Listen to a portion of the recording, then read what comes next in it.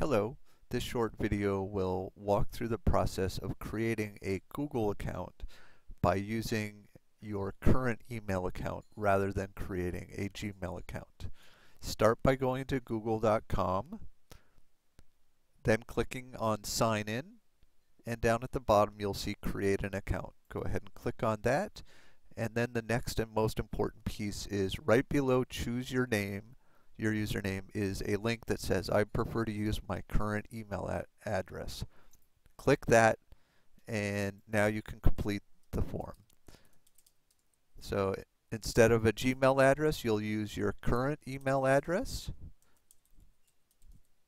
and you'll create a password and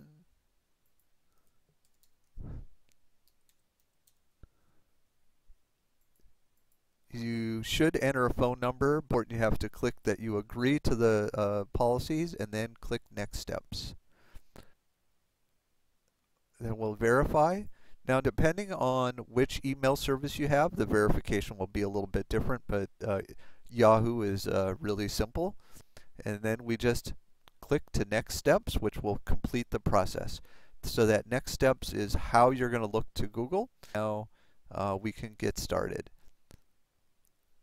And now once you're started, you're logged in here, and the important thing is you'll see your name up here on the plus Dawn, which means that Google now knows who you are.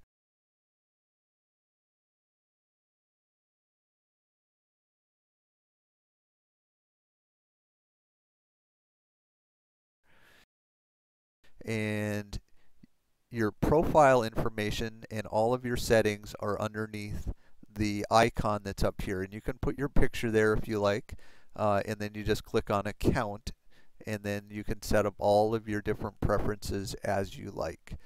But once you have this account, you now have access to all of Google's services, whether that's Google Plus and all of its capabilities, or Google Drive, where you can collaborate on documents together.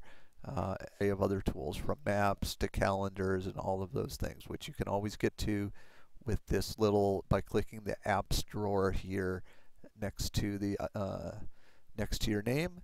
And then any alerts that you have are listed here under the alarm bell, and you can look at those. So here it said, you might want to know about these celebrities, and you can follow them on Google Plus. Information on how to use Google Plus itself. But anytime you get a new notification, it'll show up here in the alarm bell. And you'll get all of those notifications in your primary email address. Thanks for watching.